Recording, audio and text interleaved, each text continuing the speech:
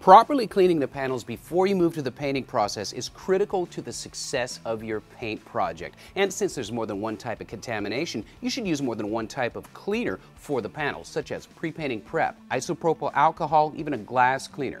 Check out how we cleaned Project Z-Sled before moving on to the Boulevard Black base coat and Show Clear. Whenever I'm prepping a vehicle or parts for a paint job, I use a three-step cleaning process, starting with a glass cleaner, which is a nice organic debris cleaner. I follow that with a prep solvent wipe down. Pre-painting prep is a good one. And then finally, before I shoot paint, I use an alcohol wipe down in a pump sprayer. The alcohol gets very aggressive things like acidic fingerprints up off of the substrate, and it works as a very nice anti-static spray as well.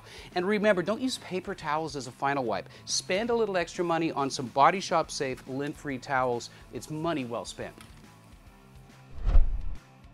Step one of the three-step process is the glass cleaner. Okay, just to prove a point, as clean as that car looked, look what I picked up off the surface. You're not ready even if it looks clean. You gotta clean it. Here's the other thing, this one's done. It's gone, get a new one. You're gonna spend a little money on towels, but you're gonna have a clean surface. Step two, after the glass cleaner, is pre-painting prep. You wanna wipe one direction. Roll your rag. You're trying to evacuate the solvent off the top, not rub it in.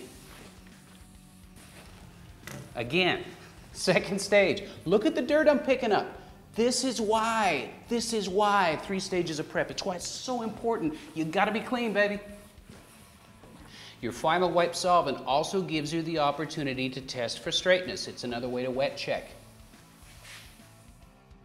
The last of the 3 steps is the alcohol wipe down. Now keep in mind, this is isopropyl alcohol, not rubbing alcohol. It's a 75% alcohol, 25% water mix that I get from a local drugstore.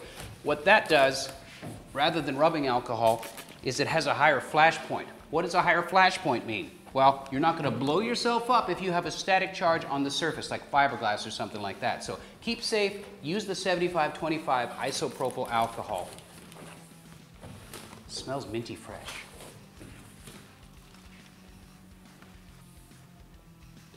And look at that. Where do I keep picking up dirt? I don't know, but I keep cleaning until my rags come off clean. That one's toast. I let my tack rag sit opened up for a few minutes to mute the sticky so it doesn't stay on the panel. For the first tack wipe, I use a blow nozzle set at about the same pressure as I spray. This blows out any dust particles and debris into the tack rag and gets it out of the cracks and crevices. Lastly, I ball up the tack rag loosely and give the panels a final tacking just for good measure. So here's another tip. Just like in the video, expand your tack rags, let them sit out in the air for a while, and it keeps the sticky stuff from being deposited onto your panels before you paint. So for more tech tips from me and the guys at Eastwood, make sure you click to subscribe before heading on over to eastwood.com for all the supplies you need to do the job right.